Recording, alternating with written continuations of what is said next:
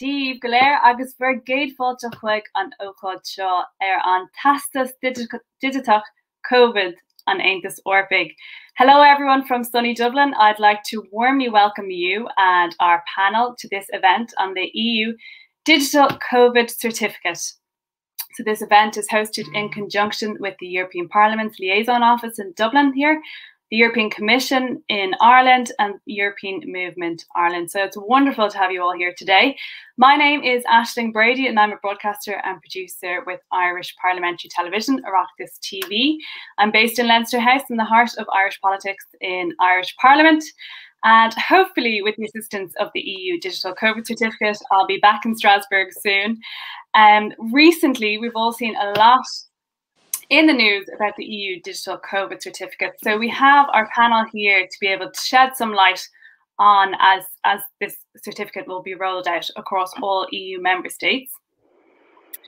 So this certificate, as we've heard the debates in Parliament there, as I was mentioning, this has been in the news a lot recently, and the final vote took place this week, passing with a clear endorsement of 546 votes in favour, 93 opposed and 51 abstentions. So a clear endorsement of this proposal.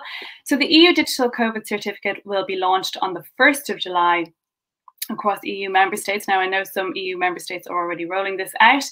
In Ireland, we're set to link in on the 19th of July. So this will see the return of non-essential travel. So many families who have members living abroad will be united for the first time in a very, very long time.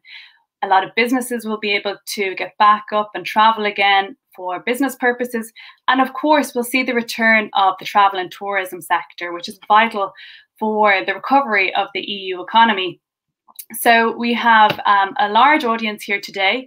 So I'd invite you all to submit your questions. We'd be delighted to hear from you if you have any questions. You can submit them to events@europeanmovement.ie. Now, I think there's a scroller coming up on screen there for you all to see. And we'd like to encourage you all to tweet as well about this event and get some traction. So don't forget to use the hashtag EU COVID Certificate. And when tweeting, posting or sharing, make sure you use the handles EP in Ireland, which is the European Parliament in Ireland, Euro Ireland, which is the European Commission in Ireland, and EMI Ireland, which is the European Movement Ireland. And don't forget to tag our panelists here too. So on that note, joining us to discuss the EU Digital COVID Certificate, we are in the company of, first of all, I'd like to introduce Monica Mosshammer, who is Deputy Head of the Unit for Union Citizenship Rights and Free Movement. She's also Director General for Justice and Consumers at the European Commission. Her unit has been responsible for the EU Digital COVID Certificate proposal adopted by the Commission in March, which we know the Council and the European Parliament has later approved. And we also have Sophia, an MEP from the Renew Group, a Dutch MEP from the Netherlands. We're delighted to have her here. And she is Shadow Rapporteur on the EU Digital COVID Certificate Legislative Report for the Renew Group. So we're delighted to have her here as well. We also have Irish MEPs, Billy Kelleher, who is also from the Renew Group, who represents the Ireland South constituency. And we have Deirdre Clune, MEP with the European People's Party, who is also from the Ireland South constituency. So you're both very welcome. And I'm delighted to also invite Minister Ossian Smyth, who is a Minister of State with responsibility for public procurement and e-government at the Department of Public Expenditure and Reform. So we're delighted to have you here and you're all very welcome. So first of all, I'd like to invite Monica to make her opening statement on the EU Digital COVID Certificate. Thank you very much, Aisling, and good morning or midday to Dublin. Yes, I just wanted to present to you quickly what we have done since the beginning of the crisis, because we are all aware of the restrictions imposed by member states for public health reasons. Member states can restrict free movement for that reasons, but of course they should remain proportionate and non-discriminatory. Last summer or end of spring, we saw an improvement of the situation, and member states took back the restrictions. But throughout the summer, the situation got worse, which then led the Commission to propose a Council recommendation on introducing a coordinated approach. And I wanted to add that before we go to the DCC, because there is a parallel development that needs to be taken into account in this respect. So in October, the Council then adopted this recommendation introducing maps, green, orange, and red, and measures that can be taken on travellers coming from these regions. These measures range from quarantine to testing, and of course, member states wanted to have a proof for that. And then we realized that there is no harmonized format for that, and there were also falsifications around. So member states did not really trust that the certificates issued by other member states would be issued to a person which indeed has been vaccinated, recovered, or tested. And that's the reason why we then in March, on the 17th, adopted the proposal for the digital COVID certificate, as it is called now, and not any longer digital green certificate. If I still use the old word, please forgive it, but it was a bit of intense negotiations the last 2.5 months, so I might have been brainwashed by the name as well. So, but what have we done with the digital green certificate? It encompasses 3 different certificates, namely a vaccination certificate, a recovery certificate, and a test certificate. And what we have laid down, that if a member state waives restrictions on travellers holding such certificates, they should also waive it for holders of certificates issued for third countries. That's very important, because then we have the non-discrimination between our citizens, but we also considered it to have the tests on the same footing as the vaccines and the recovery certificate, so that you have the right to get it, and also the right to get in a digital format and a paper format, so that we do not discriminate against vaccinated people. The acceptance of such certificates is for the member states to decide. But as I said, if they accept a certificate, they should also accept it from should also lift the restrictions for holders of certificates issued by other member states. On the details for the vaccination certificate, member states are obliged to accept vaccines that have been EMA approved from the European Medicine Agency, but they are not obliged to accept others. As far as tests are concerned, we've included rapid antigen tests and PCR tests, and recovery tests are based on PCR tests only. And after the 11th day, you will then be able to get a certificate to show that you have recovered. How does the system work? We have established a gateway through which public keys are exchanged. So the person issuing a certificate will issue it with a private signature, and then through the exchange of public keys on the other side, the verifier can see whether indeed, by using that public key, whether the document has been issued by an authentic person. This is very important, because that allows us not to exchange data via the EU Health Gateway, which was also an important point for the Parliament, but I suppose Mrs. Inetfeld will elaborate a little bit further on that. What was also the outcome of the negotiations, that while member states retain the possibility to impose restrictions for public health reasons, they should refrain from adding additional restrictions to holders of vaccination certificates and recovery certificates, unless in a case of emergency there is a new variant of concern. The Commission also committed to make 100 million euro available to the member states in order to support them to provide for affordable tests for citizens, because that is, of course, always a tricky issue. While the certificate as such is free of charge, the underlying tests not necessarily are free. Some member states do issue them free of charge, others don't. And it was very important for the Parliament, and we were happy to take it up to support member states to provide for affordable tests, in particular for those persons crossing the border on a regular basis. And you mentioned, yes, it was adopted yesterday, approved by the Parliament with 549 votes in favor, which we very much appreciated. The Council will adopt tomorrow, I think. So signature can then take place early next week.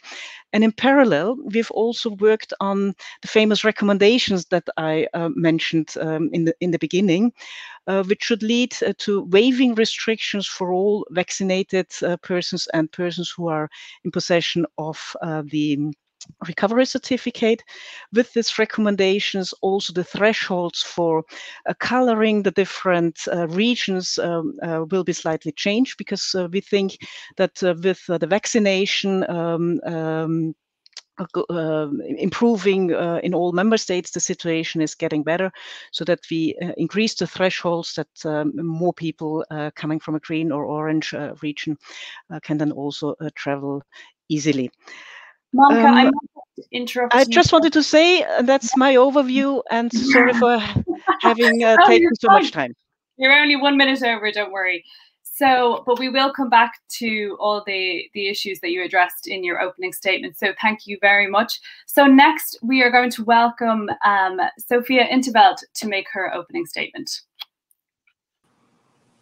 Okay, thank you very much, and hello Dublin from Strasbourg. I am particularly personally pleased that we are making progress with this certificate, that it has been adopted, because I can tell you, traveling from Belgium, Brussels to Strasbourg in France, back to Belgium and then to the Netherlands is impossible to, it's impossible to figure out what to do, which rules to follow, etc. So I'm very pleased. I'm also very proud that the European Parliament has adopted this not only in record time. We have worked very fast, but as the figures show, it was also, there was very, very broad consensus amongst all the political groups. It has really been endorsed by the vast majority of all the political groups from left to right in the European Parliament, and that is a good thing. However, the negotiations with the Council, i.e. the Member States, have been incredibly tough, and there are still things in the outcome that we are a bit unhappy about. And we're going to see how it's going to work out in practice. Parliament had two major priorities. One was, we want to end this impossible patchwork, this almost, it's a spaghetti of rules and restrictions and regulations that nobody can follow. We feel that if you have a certificate, that should really be, what gives you freedom to travel. The second thing is, because there are the three certificates, so vaccination-based, recovery-based, or test-based, we felt that there should not be any discrimination between the three. And as vaccination is free in all member states, we felt testing should also be free, testing for the purpose of the certificate. I'm afraid on both issues we've not fully achieved what we wanted.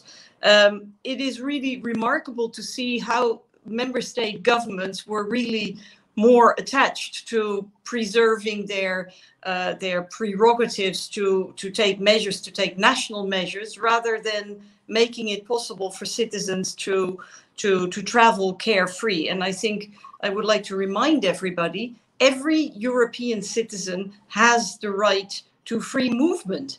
That right has not disappeared because of COVID. So, and this certificate is only necessary because the member states, even if, as Mrs. Moshammer said, the member states in principle have agreed on a common COVID map of Europe, in practice, they're all applying different rules and different norms and changing the rules the whole time. We wanted to end that, and that did not fully succeed. Are the member states now going to try and stick more to these common standards, the common guidelines? I very much hope so, because I think that citizens need it. And this is not just for holidays. This is also for people who travel for work, who travel for family purposes, people who on the mainland, live in border areas and they have to shuttle across the border the whole time for work, school, groceries, living, etc. As to the free tests, there too, the Council, the member states did not want to agree. However, we did secure an additional 100 million euros in funding to make free tests available to people who need it most. And we are currently working on raising that amount even more. And that is, of course, on top of the free tests which are being made available in some of the member states, like in France, where all testing is free. So in conclusion, I think this certificate is really going to be a great help in regaining our freedom and our right to free movement. But a lot depends on how the member states are going to apply it, when they will introduce it, and if indeed they're going to refrain from additional and basically unnecessary national restrictions, but if they will all use the same roadmap, the same COVID map, quite literally, and make it as easy as possible for the citizens. So having said that, I would like to wish everybody already a very good summer. Thank you, Sophie. So next we are going to have Billy Kelleher with his opening statement on the EU Digital COVID Certificate. Thanks very much, Aisling. Also, greetings from Strasbourg. I think I'm just opposite Sophie here in the corridor, actually. But just to say that, even getting to Strasbourg from Strasbourg as an Irish citizen is quite difficult. It's quite onerous. It's not a complaint. It's just the observation of the fact that you have to fill in so many forms. There's limited flight options. All of this is because of the COVID pandemic itself. So we first and foremost have to acknowledge that we are in a public health emergency. The basic measures that were put in place by countries over the last year plus were there to save lives, reduce the spread of the virus itself. But now we have come to a stage where, we see the rollout of vaccines across the continent. It is having a profound impact on the numbers of people who are contracting the disease, but also ending up in hospitals. In other words, there's a major COVID bonus now happening across the continent, and that's very welcome. Even in the context of Ireland itself, some of the largest hospitals have now reported that they have no COVID patients in their hospitals, and that is an indication that we really now are at the cusp of something that's exciting in terms of opening up our economies, getting people back to normal business, getting families connected, and making sure that business and commerce and trade can operate across the continent. And Sophie referenced a very important point. The first is that all countries and governments are obliged to try and protect their citizens in terms of the public health emergency that was there. But equally, there's another very important right, and that's the right to free movement, and the right to travel and to be able to move freely across the European Union. And that is an inalienable right that can't be just undermined very, very easily. And I do think that because of where we are, the public health measures, the vaccination program, the dropping number and in hospitals is an indication that we can now embrace the digital COVID certificate. And I was a proponent of this for a long time, so I always felt that there needed to be a harmonized approach across the continent. And the reason being, I witnessed myself firsthand at airports, the chaos that people were presenting documents. Very often they were printed off, no way of making sure they were genuine, how you could authenticate them. There was obviously forgeries, and you'd see people presenting screenshots at boarding gates, etc. So there was no uniform way of ensuring that any document that was presented was authentic. It either was a vaccine certificate, it was a recovery certificate, or it was a test certificate. And I do welcome what has been announced. From an Irish perspective, let's be very honest. The 19th of July is the day that we have decided that we're going to embrace that concept. And I hope and I think this is very important, that it is for all citizens, not just people who want to come into the country, but that there is a quid pro quo, people wanting to travel from Ireland out as well. That we don't have any additional barriers for people wanting to leave or people coming in. That we treat every European citizen in a uniform, fair and equitable manner. So from that perspective, I sincerely hope that we can embrace the technology, number one, get it up and running, and that we can then enter into the spirit of it. In other words, that we treat all European citizens okay, equally. thank you. And there an emergency brake mechanism. Yeah, I just want to say there is an emergency brake situation in place, whereby in the event of an epidemiological change with the virus, that countries can address it as well. So that's an important point as well. So look, overall, I very much welcome it. Yeah. Thank you very much, Billy. So I'm just conscious that we get some time to ask our panelists questions. So now I would like to invite Deirdre Clune, MEP with the European People's Party, to make her statement.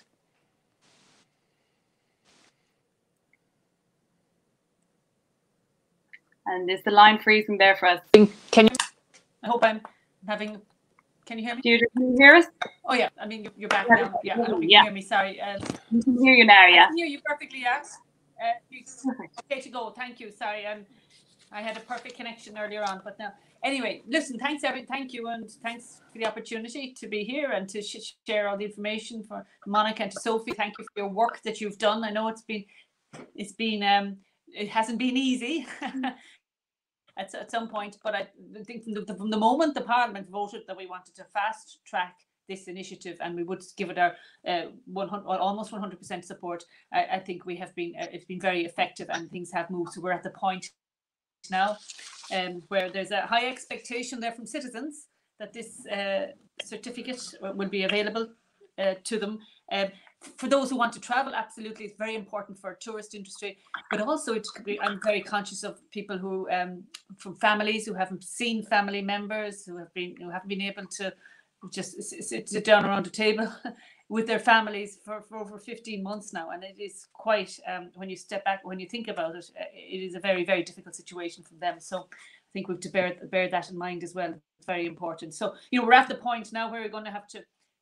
Parliament has agreed we want to strike a balance, recognising that the balance has to be struck between what member states in terms of protecting the health of their citizens, watching the epidemiological situation as it may advance in some cases and may not, and so that balance is there now, and trying to integrate the traffic light system, hopefully, with the certificate. But for all the reasons that the previous speakers have said, I'm very much welcome and supportive. We need to make it easier to travel now, and as we've seen, like up to 50% of European citizens have had their first dose of their vaccine. So we're in a very different situation than we were at the beginning of this year, and that's very positive, and we can see it in the numbers in hospital cases reducing all the time, and that to me has always been a very strong measure. So I again would like to repeat the chaos the potential chaos at our airports. You've seen it with the testing certs. I've seen a couple of times I've been asked for my obviously all the time for your PCR test within 72 days, but then some airlines and some airports will want to see your actual appointment to verify that the test result you have isn't a forgery. Now, so that's what's out. That's potentially what's out there. The same with vaccines. So we need something that has this QR code that is authenticated and can be used to get people to facilitate easier movement through our airports. Because at the moment, now airlines won't give a boarding pass beforehand. You have to present yourself at the airport, which I can understand. But so something as simple, if you like, as this certificate on your phone or on your hand with the QR code can make an enormous difference. So would tread cautiously, tread carefully. I know from airlines, looking at airlines and what they're expecting maybe this month to be 50% of their 2019 levels. Is not quite the same for Ireland, but across Europe, Eurocontrol figures would state about 50% of levels of 2019 in July, expecting it to actually go up to 70, almost 80% in some cases. So, so that is encouraging, and I know the European Centre for Disease Control and EASA, the European Air Safety Association, are preparing revised guidelines now that they're going to produce 15th of June, which is next week, on how to make our airport safe, how to move forward in terms of safe travel, social distancing, hygiene, and what passengers can expect when they're travelling through the airports and indeed on aircraft. So those standards will be very important, and it's good to see the two bodies, the European Centre for Disease Control and EASA, working together on that. They did so previously last year, but I mean, we all know how little travel there was last year. So I mean, I'm not going to repeat everything that's been said already. I think it's a positive move. I think particularly we're going to see for in Ireland. I look forward to getting engagement with other member states outside the European Union. In particular, I'm thinking of the United Kingdom and the US, which would have a lot of travel in this country, to ensure the certificate that we have developed in Europe that can be recognised, and vice versa, because we do have a lot of travel, a lot of families who want to communicate from those two jurisdictions. So on the whole, positive. I look forward to the member states now hopefully agreeing or recognising that there will be different approaches in different countries, and we have to tread cautiously and strike that balance at this point. So thank you, Ashley. Thank you very much, Deirdre. Thank you for that opening statement. And now we are going to move to the Minister, who is going to give his opening address. I think people are keenly anticipating details on how this is going to be rolled out in Ireland. Hello, everybody. It's great to be here, and thank you for inviting me to speak at this. It's interesting that there are different aspects to this. There's a transport aspect, and then there's a health aspect, there's a European aspect, and it's good to have different people from those different perspectives here together. My perspective is that I'm an engineer, so I'm looking at this in the classic idea of what is the problem and what is the solution. So the problem that we have is free movement. People are not able to move easily around Europe, and the knock-on consequence of that is a loss of free movement, a loss of connectivity in Europe, and also damage to the tourism industry. So what's causing that, and how do we fix it? So the cause, and this has been alluded to by other speakers, which isn't often talked about, is that people are arriving at European airports with pieces of paper that say that they're vaccinated or say they've been tested. And it's very hard to determine if those pieces of paper or those screenshots on phones are authentic, are they valid? It's very easy to knock up an A4 sheet of paper, buy one on the internet, or you can make something in Microsoft Paint and stick it on your phone and turn up, and there's no way really to validate it. And part of the problem is the length of time it takes to validate these different documents. So people arrive at an airport, and typically one of the stages you go through is that somebody has to authenticate your passport. And there's a place, there's a mechanism, there's equipment, there's a standard for passports, and it is possible to determine whether a passport is genuine or not and whether it attaches to that person. We don't have that infrastructure for determining whether somebody has really passed a COVID test or whether somebody is really vaccinated. And you can imagine somebody can show up from anywhere in the world. They've got a piece of paper saying that they went to some particular test lab or some particular vaccination center, perhaps privately run, and that they're okay. How do we trust that? And because of that lack of trust, that then translates into member states imposing very strict rules on travel. So it's the lack of trust that leads to the restrictions, and it also leads to inefficiency. And inefficiency in an airport is not so bad when you are only running at 5 or 10% of normal passenger levels. But what happens when we return to the type of volumes of passengers that we had in previous years? They're simply not going to get through the airport in that time. And secondly, there is a problem with the risk of infection when you have thousands of people crowded into an airport, unhappy, waiting to get through because it's taking so long to check all their various documents. So the idea of these certificates is that you have a mutually recognized and acceptable document which can be scanned quickly. So you arrive at a counter, there's a QR code in the corner, somebody scans it, it goes beep, green, you can go through. So that we get the efficiency, but also it's a digital signature. So it's using public key encryption. There's a private key and a public key. We know that that's a genuine document that has been signed by an authority that we trust. In other words, a member state has signed it, and that government is guaranteeing that that person has been vaccinated or has been tested or has recovered from COVID. So that's what the proposed solution is.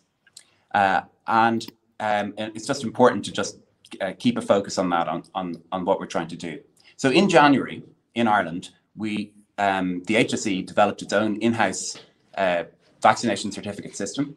They started issuing vaccination certificates to a pilot group of HSE staff, and they've been doing that since. So we had something to work on until the European proposed digital COVID cert specifications were produced.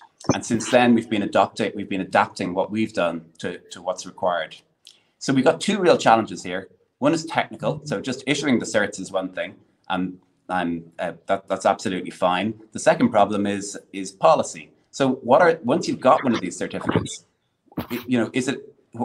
is somebody going to accept it at the other end? Where are they going to check it? What are the rules going to be? So what these certificates say is, they say when you got a vaccine dose, which vaccine you got, or else they say which tests you've had and when you had them.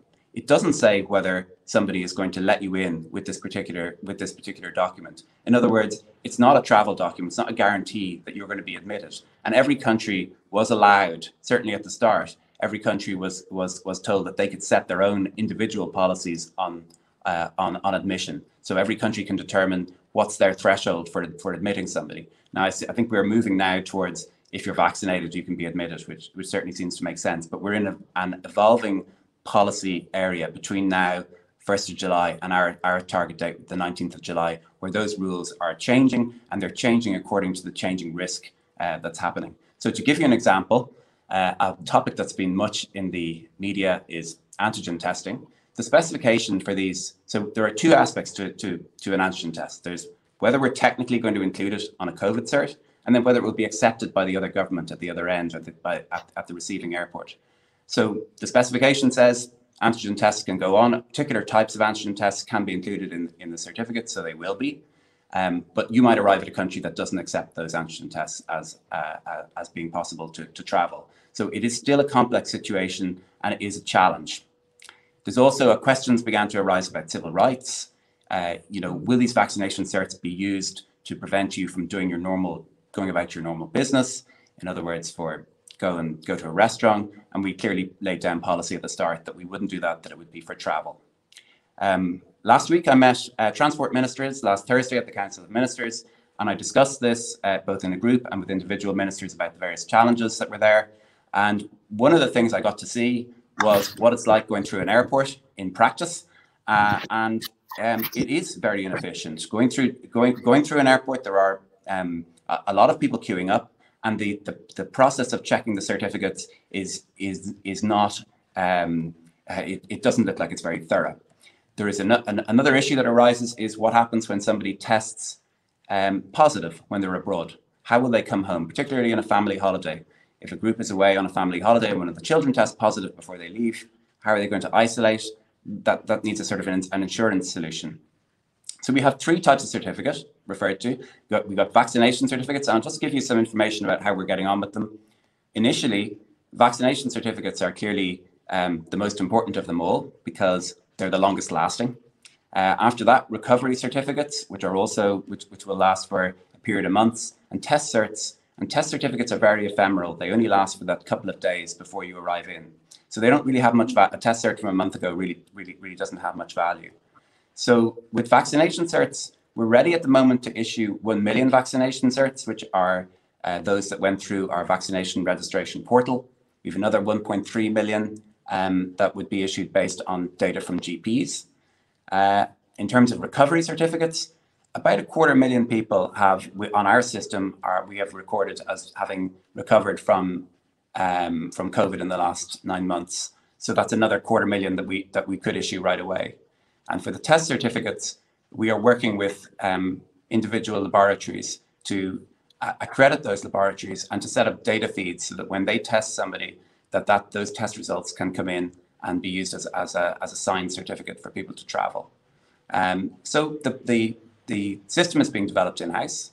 The work has mostly been done by the HSE. It's in coordination with my staff in the Office of Government Chief Information Officer, and there's a senior officials group under the Taoiseach's department that's coordinating between other departments around the government, because of course health is involved, and of course tourism is involved, and transport is involved. So thank you very much, everybody. Thank you. Thank you very much, Minister. So, Minister, I have a number of questions for you to start with. So, for attendees who are watching today, so say they book their flight, for example, to France, to Spain, they're going on business or they're engaging in tourism. How is the system going to work, and where will they receive the certificate from? So your certificate will be, well, for the start, our go live date is the 19th of July. So so any travel before then, you're not going to be able to get a certificate before that date. So you have the government will issue your certificate based on the records they have of your vaccination. We had obviously a ransomware attack on the HSE. A lot of systems were disabled or slowed down, but luckily the vaccination system was on the cloud, very recently developed, and survived unhurt. But it has delayed some of the feeds into GPs and so on. So what will happen is that your cert will be issued to you by email, and will be available for you to either to download, or you can opt to have it printed out and post it to your address. Now the question is, will it be this? We can issue you with a cert, but will it be accepted at the other end? And that's really the big question. And what will the rules be for the country that you're planning to visit? I think you gave Germany as an example. So let's say you're planning to go to Germany in August. What will the rules be on admission to Germany in August? And that's really something that's difficult to predict. So there is an element of risk still attached. Okay, and we'll come back to that question, because we have Sophia and we have Monica here who might be able to shed some light on that. But in terms, so for our citizens or people living in Ireland, and if they're going to book their flight, who do they ask for the cert, or where do they go to get the cert? Like, is it that the HSE will automatically issue this, or what are the practical steps to actually go and avail of a cert? So the HSE has the email addresses. They have better data on the people who registered through the portal than they do on the people who registered through GPs. We do have everybody's contact details through GPs, of course, but we actually have email address and SMS data, phone numbers for everybody who registered through the portal. So we can instantly contact 1 million people by email and offer them their certificate. Say to them, you were vaccinated. You are eligible for a certificate on your phone, and you can opt to have it posted out to you. So they will all be offered it. There's no cost to the issuance of these certs. Okay, and so for the likes of people who've been vaccinated, or say for people who have received a negative PCR test, or people who are not vaccinated, how will it work for them? So if you're not vaccinated, how does it work? Is that your question? Yeah. So yeah. If you're not vaccinated, next question is, have you recovered from COVID in the last 9 months? If you haven't, and if you haven't, then the question is then your last option is to get tested. And to get tested, you need to go to an approved testing operation, one of the laboratories that is accredited by the state, which will be listed on the HSE's website. You go along to them, you get tested within the 72 hours of your flight, and you get issued with a certificate, which is emailed out to you or posted to you as you prefer for you to use on your travel. And the question of PCR tests and the cost of PCR tests, that has come up. I understand that the EU are allocating 100 million fund. Do we know if that's going to be available to Irish people wishing to go abroad to reduce the cost of PCR tests? Yeah, I saw that news. I think it's very welcome, and I guess it's a reaction to the fact that that PCR tests are expensive, and particularly if you're bringing a family and you've got children who can't be vaccinated because of their age. So vaccination is not permitted below certain ages. The drugs are simply not authorized for that age. So in practice, children have to be tested, and if each test costs €100, then you're into a very difficult situation where it becomes too expensive to travel. So it is a real problem. The policy at the moment is that the state is not going to pay for for the PCR tests, and that you'll have to be privately tested. But I do note that this announcement of 100 million to subsidise those costs, and we'll certainly be engaging to find out. I'm sure we're entitled to a share of it, and to see what the mechanism is for that, and how we would operate that, and how we can subsidise tests. And just 2 more questions before I bring in other panelists. So once the 19th of July, once we hit the 19th of July, restrictions such as fines or mandatory hotel quarantine will obviously go. But for Northern Irish citizens, what's the case for them? Will they be able to opt into this system if they wish to do so? So there are ongoing intense negotiations with the UK over travel. I mean, I think we had originally hoped we could get a travel bubble with the UK, which would to get the common travel area working again. And I think that was delayed by concerns about the Delta variant. But I know that the UK is looking at a very similar system to the DCC, to the digital COVID cert, and is working directly with the EU, and I believe in a very cooperative and productive way. So I think that it's absolutely within. Certainly, British people do like to travel around Europe traditionally, and I think that they are going to want the same freedoms that the rest of us have to move around. And it is in their interest to arrive at a system which is very similar and mutually acceptable. So I think that's the direction we're going. But it is, one other detail I give on this is that if you think about this, if you travel to another country and you're not vaccinated and you want to get a test cert to come home again, you're going to have to apply for a test cert from the country in which you're in. So you're going to have to get a test. So in other words, member states are going to have to issue test certs to non-citizens as well as their own citizens, and they're going to have to. Which is a complication because they don't have ID information on foreign citizens. And in fact, if anybody from the panel who's has thought a little bit more about that's going to be complex. So you're coming home from your holiday in Portugal to Ireland, and you need to get your test cert from the Portuguese authorities, which is another step again. So it adds to the complexity. So actually, just picking up on that point, and we touched on it earlier. You know, if say for example and I'm going to put this to Sophia, as I know Sophia is keen to come in, and you have been across this and following all the negotiations very closely. So if, for example, you're in Ireland and you're traveling from Ireland to Portugal or France or wherever it may be in the EU, you know, how much of a guarantee can you give to people that I suppose the system will be, I suppose, a similar approach across all member states, and that it's straightforward, that once you arrive in another member state, that you'll be able to return quite seamlessly, which I suppose is what the aim of the EU digital COVID certificate is. Well, that's what we wanted to achieve, that you can travel seamlessly. It may well be the case if member states are of goodwill, but I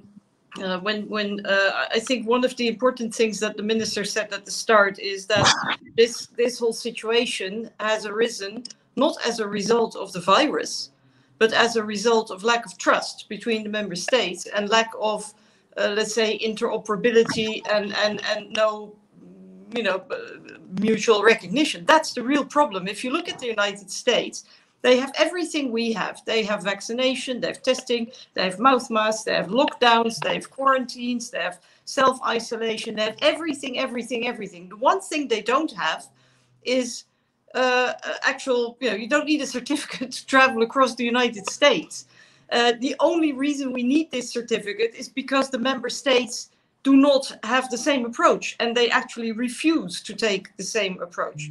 That is the real problem. So we're trying to solve a problem which has been created not by the virus, but by the lack of coordination and harmonization between the member states.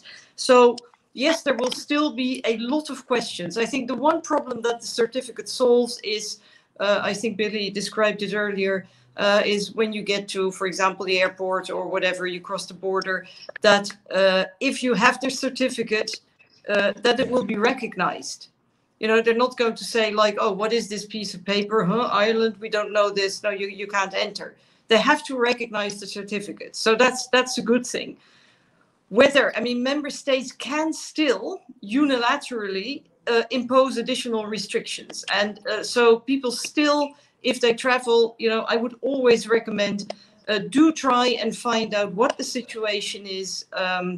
Contact people on the spot, because there may still be additional restrictions. I do hope that it's going to be solved. On that point, I know, sorry to interrupt you there, Sophie, I'm conscious that Billy Kelleher has to go at 1 o'clock, and I know Monica wanted to come in on the whole, I suppose, harmonisation of the process across EU member states, and if you're travelling from one country to another. So Monica, I know you have some points to add to that. Yeah, thank you very much, Esling.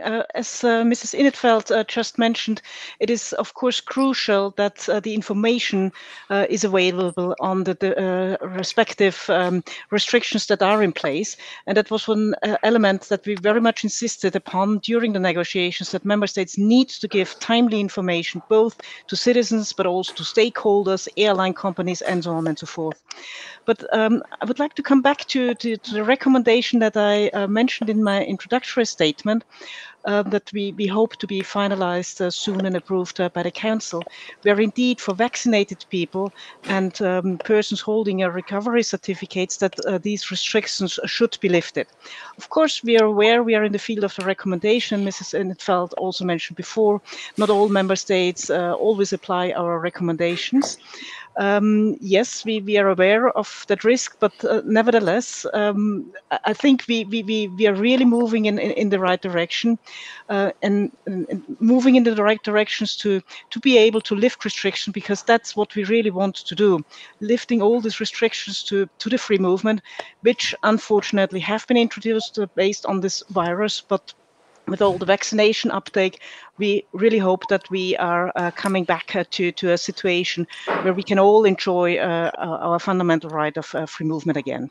But information is crucial, and before you travel, really always look at the respective websites. And Reopen EU has been created for that particular purpose as well. Thank you very much. Thank you for that, Monica. And just to bring in Billy Kelleher there. Billy, you mentioned the emergency brake system. I suppose while restrictions are easing now and we're seeing the return of non-essential travel, how important is it that member states can impose an emergency brake, or governments can make decisions to reimpose restrictions? As I suppose with travel, there is still a risk of variants or, a deteriorating situation. Well, I mean, look, public health must come first and foremost, and we all accept that. So, I mean, it was an issue that, people were concerned about, that in the event of there being a variant or there being a major change in the epidemiological situation of a country or a region, well, then that there would be some opportunity to provide an emergency brake. In other words, they could enforce stricter restrictions. And that is still the case. And I think what is very important, and I think we're going to have to really put a lot of thought into this, and Minister Smyth did point it out, I won't see huge difficulties, I think, in terms of people presenting a vaccine certificate or a recovery certificate. The key issue will be, though, if you go to another country and you either contract COVID-19 or you need to get tested to come back to another country, will you be able to avail of testing in another country? Will it be easily done? Can it be authenticated? These are the key issues. And the other very, very important factor as well, in the event of many people, we'll say, leaving a country and all of a sudden restrictions being imposed, you could have many, many people discommoded, not being able to return. So we have to have a monitoring of this, and a very, very in-depth monitoring of it, because you could have a situation where many, many people could be locked out of a country for a period of time after going on good faith with the digital certificate or with this COVID certificate, and then being unable to return because of restrictions being imposed by a member state. And that clearly does require a lot of thought and I think almost independent assessment, rather than member states just making a unilateral decision. It has to be based on the European Centre for Disease Control. It has to be based on other issues just in the member state itself. I would be very, very worried otherwise if it was just down to that particular issue. And I suppose for a lot of people traveling as well, there may be language barriers if you end up in a member state where maybe English isn't as proficient or whatever it may be. So there are a lot of complexities with this. Yes, and also actually I just think that the other issue of concern would be the exploitation of the cost of PCR testing. If you are going to a country It's a big tourist country. You go in. The only way you can get out is by having a PCR test. Well, look, if it's just down to the market, you know what will happen. So we have to be very conscious of those issues as well to facilitate travel. Okay, I'm just conscious of time here, so I'm going to go to some questions. There's a lot of questions. We've had huge response to this from our panel, so I'm going to just put some questions to Deirdre first. So what is the reason why fully vaccinated passengers from across the UK and Europe have to wait until July 19th, nearly a further 6 weeks to enter the country without quarantine and testing requirements? So I suppose why that delay to the 19th of July rather than like with the rest of EU member states where they're beginning on the 1st of July? Well, I mean, that's a decision for the Irish government. That's been said. We're going to open up the country for travel. Non-essential travel will start on the 19th of July. Is that, sorry, I just missed it. There was a break up there. Is it for travellers people coming into Ireland or going out? So what is the reason why fully vaccinated passengers from across the UK and Europe, so if they're coming into Ireland? So I suppose the EU COVID certificate is live from the 1st of July, but we're not entering it until the 19th. The 19th of July, and that's a decision by the Irish government, and that's, I mean, that's what we've been talking about. There are going to be different reactions across different member states. So anyway, Ireland won't have our own. We won't have our own certificate for passengers or for travellers leaving Ireland until the 19th, as the minister has just outlined there. So, and actually, Minister, I might come back to you, and I know you addressed the issue of antigen testing, but is this likely to be accepted in Ireland into the future, or will it just be PCR tests? So this is and it's the same as the last question. This is the division between the technical issue of certificates and then the policy that goes with them that decides who's allowed into your country or not. So, you know, I can give you a certificate that says you've had an antigen test, but will the responding country receive that? Ireland's policy about what restrictions, what level of surety you have to give before you enter is determined by the government on the advice of the Minister for Health, and the Minister for Health is advised by NPHET. So that's what the chain of advice is there. It's absolutely completely separate from digital COVID certs. So if at present you need to have a negative PCR test to enter Ireland. That's for everybody, and that's what the health policy is. In order to change the health policy, the Department of Health or the Minister for Health would have to say that they had determined that in fact that the level of risk had reduced to a stage where they didn't need negative PCR tests, that a vaccination cert would be enough, particularly one that was provable, and that and then they would bring that to the government, to the cabinet to agree. That hasn't happened yet, but it's a separate process from COVID certs. Yep. So PCR tests are the standard, and that's what's going to be required. So that's what the standard is at the moment, but I see that the policy is rapidly evolving all across Europe, and it's actually hard to keep up with. You know, you want to see which countries are accepting what to enter, and it just adds to the complexity of trying to plan any kind of trip. And this, Minister, may be another question for you. Ireland currently has laws in place that fines EU citizens €2,000 for non-essential travel to other EU countries. Will this be in contravention of the agreement after July 1st? So will passengers, I suppose, arriving from other EU member states, I suppose, will all those fines or any restrictions, will they be forgone? Will they be removed come July the 1st? Yeah, so my understanding is that the restrictions restrictions on travel, the restrictions on entry to any member state are still a competence of every member state. So every member state is entitled to make its own rules. Now I may be corrected on that. Maybe there has been a common agreement that vaccination will be accepted after July 1st, and I stand to be corrected. And perhaps Monica might want to come in there. Can I say something on that? Sure. Yes, Sophia, go ahead. Because this is the whole problem, you see, and Billy also alluded to it. The member states last year, October, have decided or have agreed on a common COVID map. You know, the map with the green and the yellow and the orange and the red. The point is that in practice, the member states do not follow that. They each have their own national recommendations and their national maps. And if at least the member states would accept that the people who are in the ECDC, the European Centre of Disease Control, are experts. They know what they're talking about. They're pooling all the information coming in from Europe. And if they would all follow that single recommendation, then at least citizens would have some indication. There would be some logic. The problem is that because public health has so far not been an area where the European Union had many competences, you can see that ministers of public health are very protective of their own powers and their own prerogatives. But I would say, and this is what the entire European Parliament has said, isn't it much more important that we give freedom back to the citizens, that we think about how can we allow them to travel again? And of course, it will be completely safe if they all would follow, if all the member states would follow this single recommendation by the ECDC. Okay, and Monica, would you like to come in on that? Yeah, thank you very much. Indeed, we are in the finalization, or the Council is in the finalization of the negotiations on this recommendation.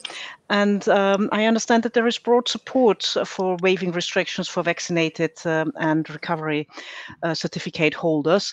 And we would, of course, and if the process is going smoothly, yes, I would expect it, this recommendation could be adopted next week.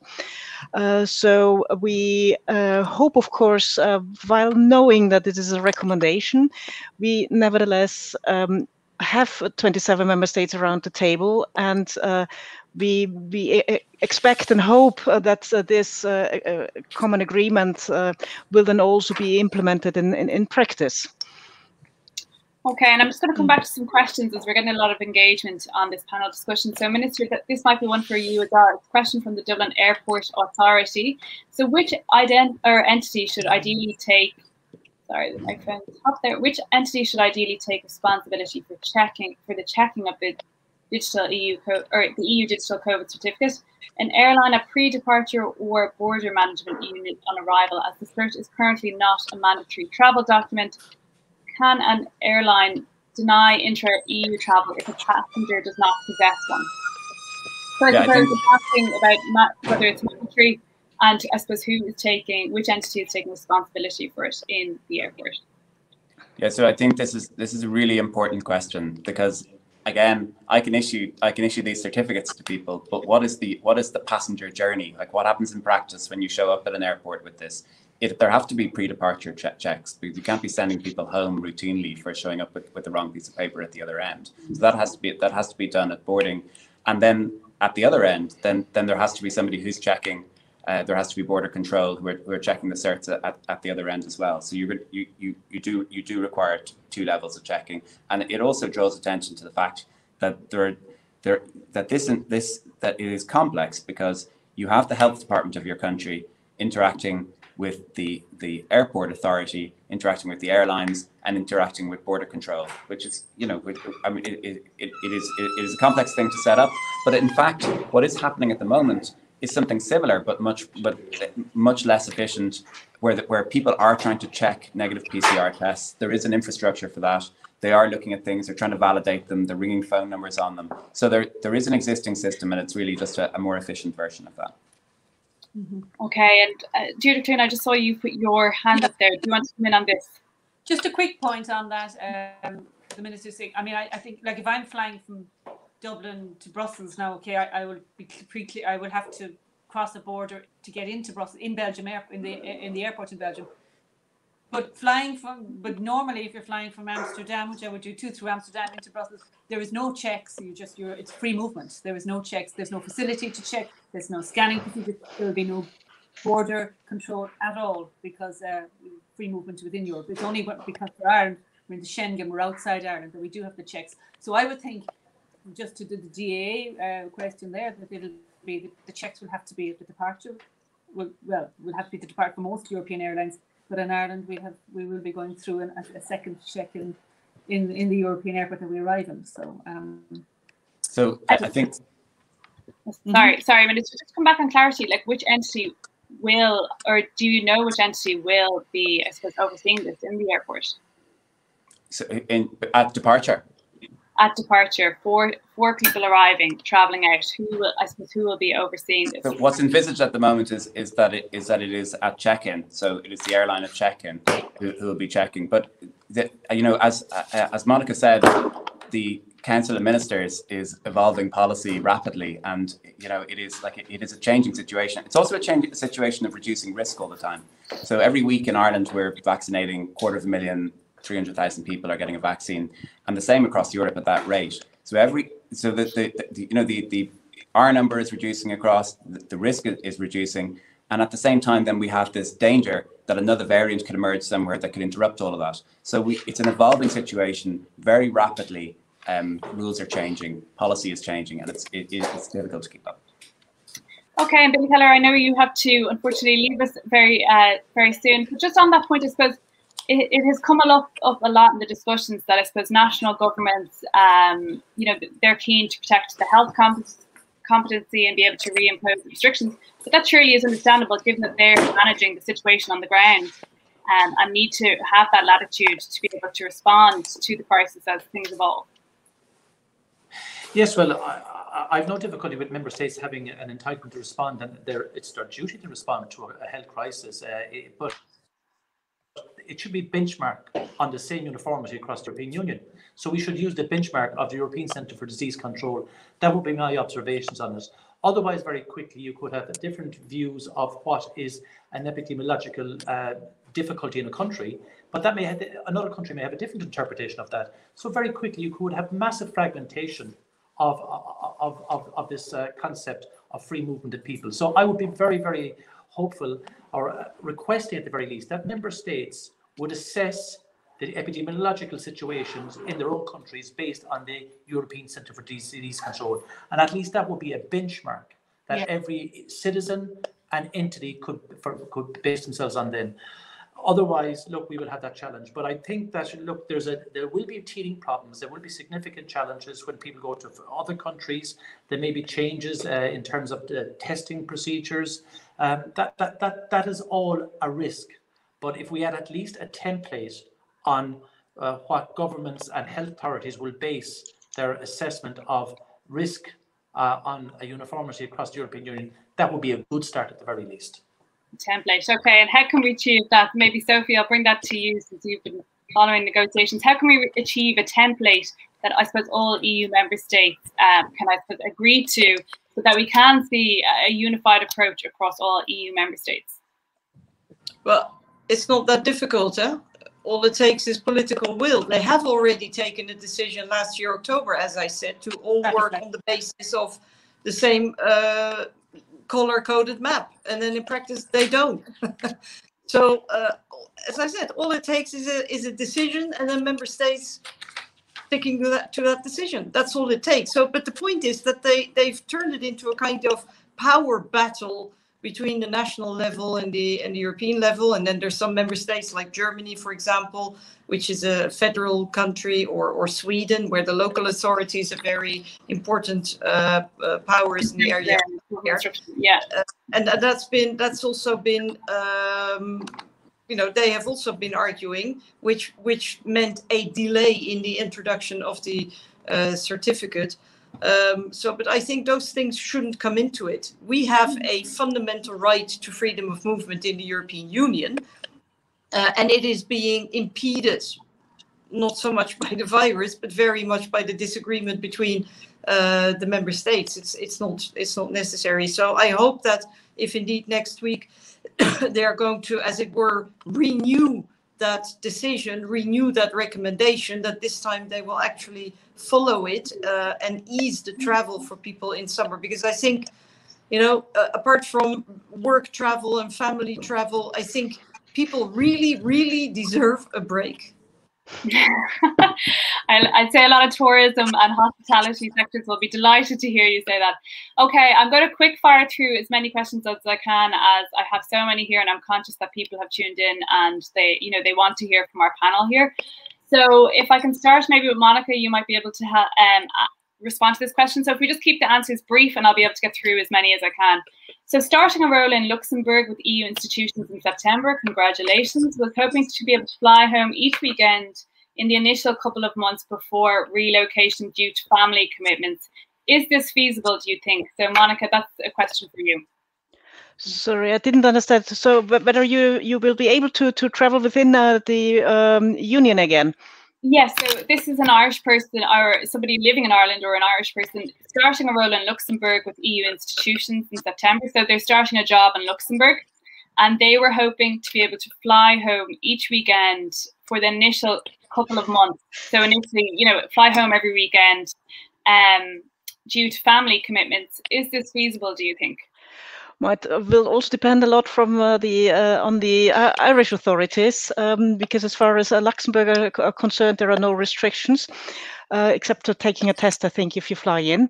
But as said, also the epidemiological situation is improving. So I can only appeal to member states, if this recommendation is approved next week, to, as Mrs. Innetfeld said, to apply the recommendation as member states all agreed upon. So and that would mean that for these green and orange regions, only a test. For green regions, no restrictions at all, and for orange and red regions, only a test would be required. That indeed would then allow to travel back and forth. So it might just be a PCR test to be able to enable them to come back. Yeah, and perhaps just please always have a look at Reopen EU, the website that has been established for this precise purpose, and it is available in all languages. That I wanted to say as well, so that people really can find the information they need. So Reopen EU, if you're traveling, that is where you need to go. Okay, Minister, I'm just going to bring you in again. I have a question here from a Canadian student in Ireland. I'm a non-EU student studying in Ireland and might go back to Canada for the summer. I'm fully vaccinated from the HSE, have my vaccination card from them. Would I be eligible to use the COVID certificate? So they're Canadian but living in Ireland. And if you're out of the country, is it possible to obtain the certificate? So say if she's in Canada, he or she is in Canada and need a certificate. And will I need the certificate to re-enter Ireland?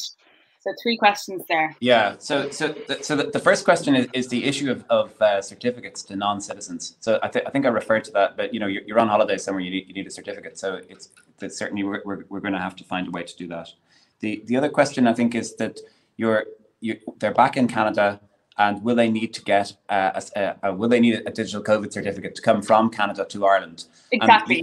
And yeah. So that these certificates are it's an EU travel mechanism, and people are going to arrive into the EU from outside the EU, and they're not going to have digital COVID certificates. They're going to have something else. And there were other international similar operations or attempts at projects to come up with mutually recognized certificates going on. I think the WHO has one, and IATA or somebody. I think there are these two.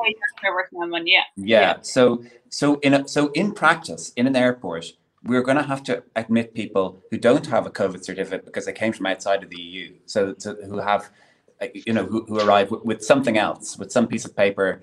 So this person is vaccinated. So yeah. So probably it's not a. It's not so. Exactly. So it's not a silver bullet that everybody at the airport is arriving with these EU COVID certificates. There's going to be a lot of people who don't have them, and they're going to have to be processed as they are processed now.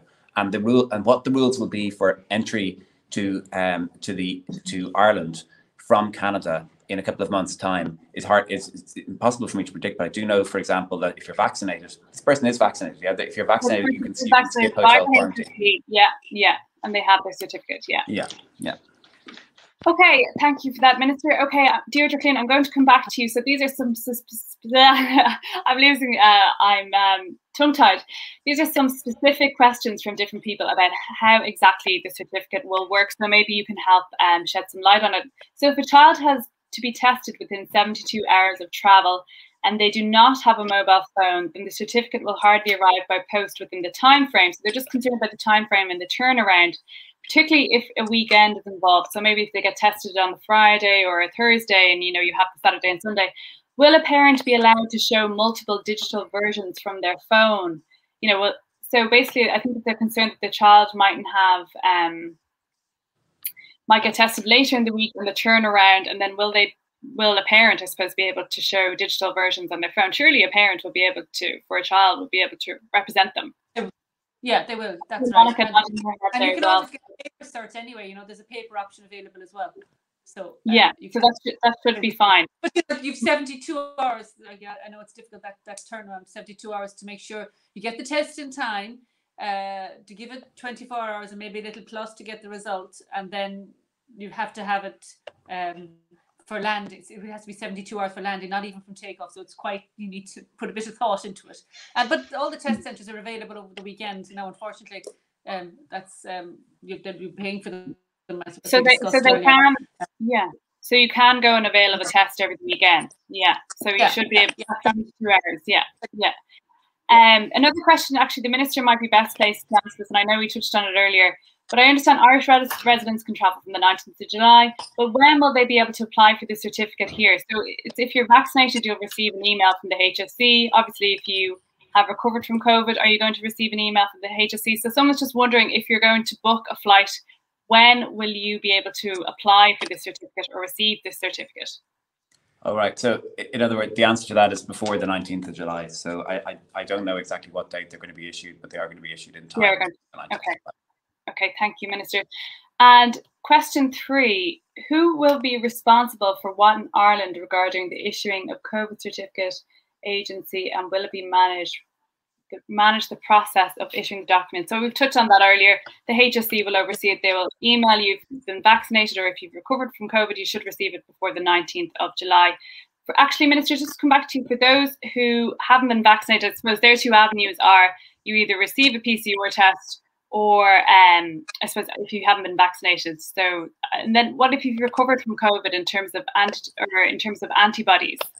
What's their status there if you've recovered from COVID? How will the HSE also notify them, give them a COVID certificate? So we estimate, like from our COVID testing system in Ireland, we estimate that we have 250,000 people that we can identify as people who previously tested positive for COVID but have since recovered. And so we're in a position to issue those. Is your question about serology tests and having an antibody test on people who may have the antibodies for whatever reason? Yes, just to prove. So essentially, if you've recovered from COVID, you're proof that, I suppose, that you've had COVID within the nine months. What will be, I suppose, the correct criteria in order to be able to prove that? So I guess if we have tested you in the last 9 months and you've tested positive, if the HSE has tested you and you've tested positive, and the appropriate amount of time, there's a number of days afterwards that's counted as the recovery period, then they will email you and offer you a recovery certificate. There is a list of approved, there is also a possibility of antibody tests or serology tests, and there's a list of approved tests and a list of approved antigen tests. And that the EU has defined a list of particular types of tests which can be included on the certificate. And so any country that's accepting those tests as admittance for their country, you can get that on your certificate. Okay, thank you very much, Minister. Well, we're coming to the end of our session. I'm going to put my last question to Sophie. I suppose we've got into a lot of the technicalities, and I hope a lot of our attendees and guests got a better sense of how this, I suppose, system is going to work, and hopefully everybody will be able to fly again and have a good experience, and that this will be a great success. But Sophie, I suppose, how important is this from an economic perspective in terms of the recovery of the EU economy? Maybe if we can just finish on that. Well, I think very important. Of course, this is not the only element. Fortunately, the European economy doesn't depend exclusively on the introduction of this certificate, but it's going to help a lot. First of all, because the tourism season is starting, and many countries, in particular in the south of Europe, really need tourism. And secondly, there are a lot of people who are working and living across the border. Just think of the transport sectors, and of course they've created these green lanes and what have you, but there's still a lot of obstacles, and that is going to be a lot easier. But in the end, I think this is not just about the economy. This is also about the right of people, the right to free movement, but also the right to family reunification. The right even to, you might even say, to mental health, because I think what I just said, we all need a break. That's very serious. I sometimes hear people say, oh, but this is only for people who want to go on holidays. It's a luxury. Well, I think particular for particularly for people who may have lost their jobs or their income, who've spent a year and a half cooped up in a small apartment with lots of kids. I think for their mental health, they desperately need a break and a change of scenery and to take a breath. So I think it's important for our economy, but it's also extremely important for our collective well-being, I think. Okay, and on that note, I will finish there. Thank you very much to Monica, to the Minister Ossian Smyth, to Sophie, and to Deirdre. We are very grateful for the seminar, and I hope it's given the guests and attendees a better insight into what they can expect from the 1st of July for the EU rollout of the EU COVID digital the EU digital COVID certificate, and from the 19th of July here in Ireland. So thank you very much from Dublin.